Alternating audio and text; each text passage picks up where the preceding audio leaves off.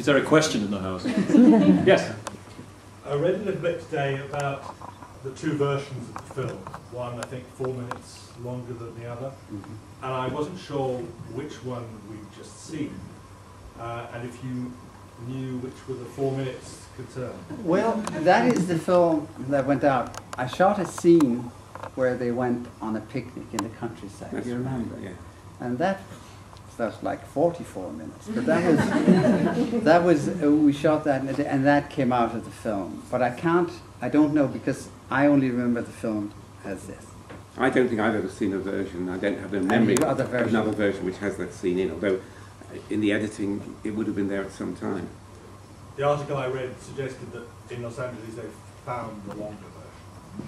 Like Lawrence of Arabia.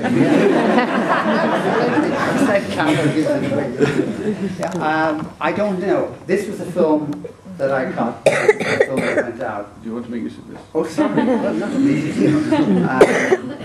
So I have never seen another version of this film, and maybe it exists, but I don't think so. The only way I can understand that is that they shoot, which would have lasted cut version 4 minutes, and maybe somebody thought it was in there, but it wasn't. So, anyway. You have to wait for the actor's cut. Oh yes, that would be several hours. A new DVD. I wanted to ask something about the wall painting. It's not a fresco, is it? No.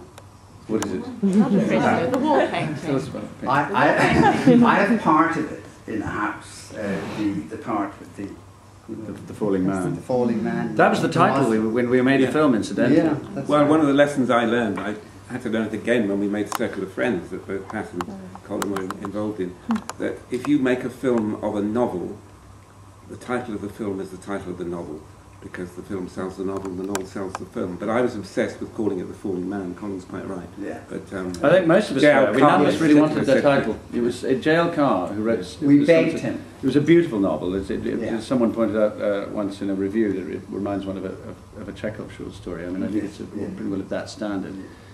But he was a fascinating, incredibly bright, interesting, eccentric man, but unbelievably stubborn. yeah. And there was absolutely no way was he said, you think of a better title?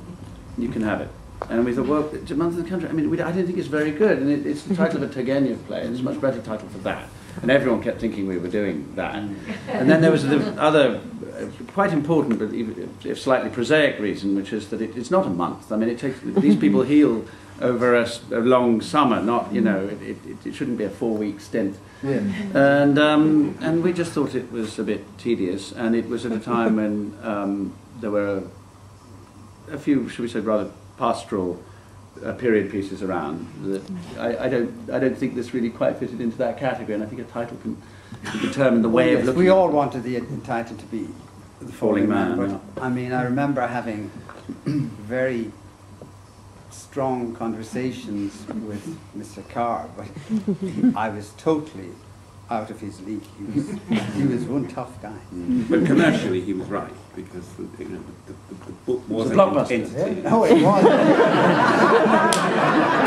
But it ran, that film ran in different cinemas in the West End for almost 6 months when it came out. Can you imagine that happening today? Almost 6 months. One more question. Or not.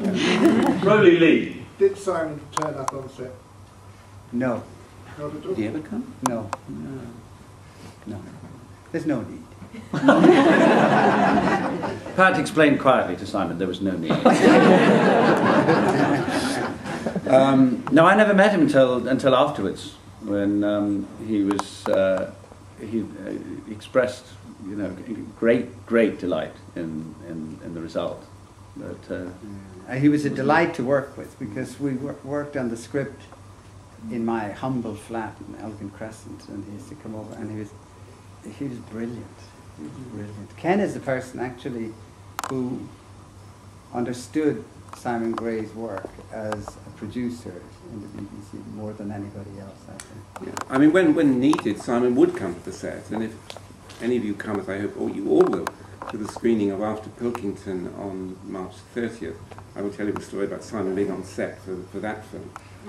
But as Pat says, he didn't come unless he was needed. And he only directed reluctantly in the theatre when he couldn't find anyone better, or when Harold Pinter wasn't available.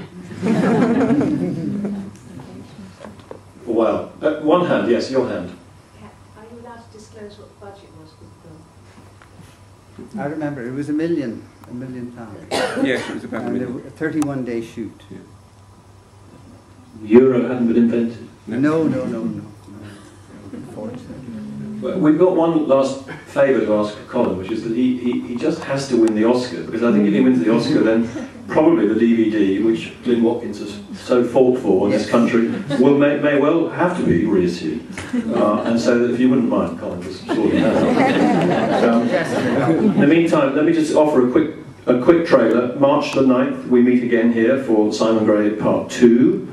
A wonderful, wonderful award-winning film called Running Late, starring Peter Bowles and directed by Udayan Prasad. Peter Bowles and Udayan will both be here. It is one of the most wonderful television films ever made. It won the San Francisco Film Festival Prize, and so forth. That is Part 2. Part 3, as Kenneth has just trailed, is After Pilkington on March the 30th, when Kenneth will be here with Christopher Morahan. There are a few tickets left for both of those evenings. In the meantime, before we go and eat, I must thank Odeon, Mark and Stuart and the rest of their team, the Café Anglais team. I believe and hope that this is the first of many such evenings where we can really relish wonderful filmmaking and then go and have a fantastic meal. So thank you very much. Please come and eat.